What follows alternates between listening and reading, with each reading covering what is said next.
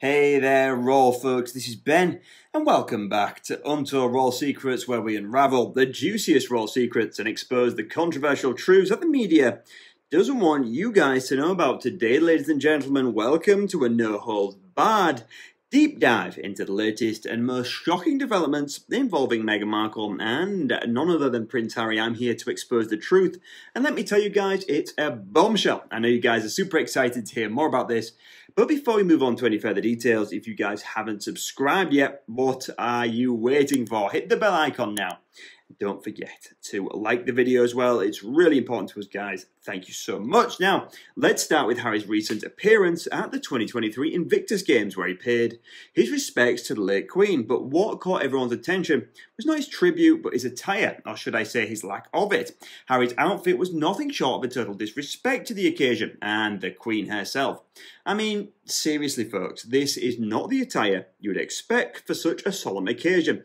It's like he just popped out from doing shopping. For heaven's sake, he wore a casual get-up that screamed indifference, and that's putting it mildly. But here's the real kicker, guys. Why did he choose to dress this way? Well, it seems that Harry was expecting a grand royal reception upon his return to the UK for the Queen's death anniversary. But guess what? Nobody showed up. No red carpet, no fanfare, nothing. So what did he do? He threw respect out the window and decided to show up in the attire that screamed, "I don't give a damn."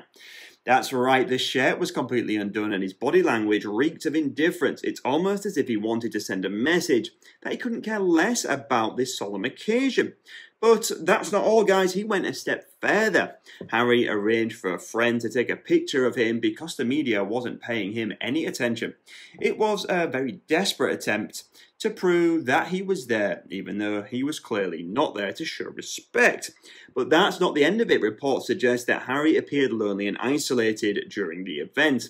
One body language expert even went so far as to say that something seemed off about him. Maybe he was on something, or perhaps Meghan had given him an earful. We may never know, but it's clear that Harry was not himself. Now let's shift our focus to Meghan Markle. It seems like her world is crumbling around her in the United States. Her approval rating has, of course, plummeted, and it's not a small dip. It's a nosedive into the negatives. Only 31% of Americans like Meghan, while a whopping 33% do not remember. This is someone who was once hailed as an icon. Meghan's fall from grace is nothing short of spectacular. She went from a plus 23 approval rating to a dismal -2. Her star has fallen, and it's all thanks to her own actions, particularly the New York court case that exposed her lies. On the other hand, Prince Harry, once the darling of the American public, has also seen his popularity take a hit. His approval rating has dropped from plus 38% to a mere 6%. These numbers tell a tale of a couple in turmoil, and it's evident that the American public is not buying into their narrative. So, what is really going on behind the scenes, guys? Are Meghan and Harry's marriage on the rocks? Is Harry's behaviour a cry for help or a sign of something more sinister? We may never know for sure, but one thing's for certain. The royal soap opera continues and the drama shows no signs of stopping. So what do you guys think about this? Let us know in the comments, and we'll see you next time for more royal news and analysis.